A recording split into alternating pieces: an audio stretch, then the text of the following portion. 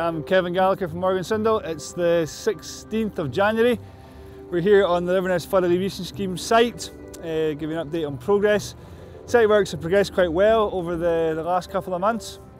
The sheet piling works, which commenced in October, they've now been complete as far as we can take them. So both sides of the river have got the sheet piles installed.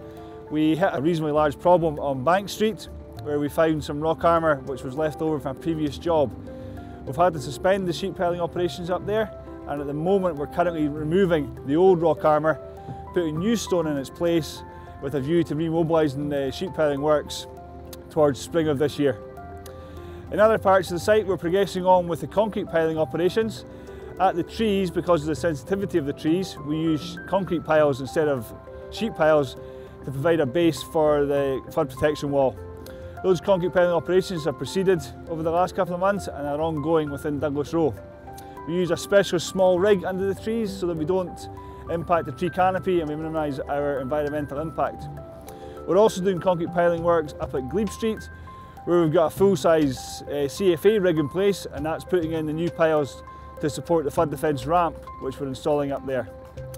In other parts of the site we're continuing works on the drainage on both sides of the river. We're doing new storm drainage through Bank Street and also starting the pump station construction in Bank Street, as well as storm drainage construction on Huntley Street. And we are also commenced works on the actual concrete flood defence wall.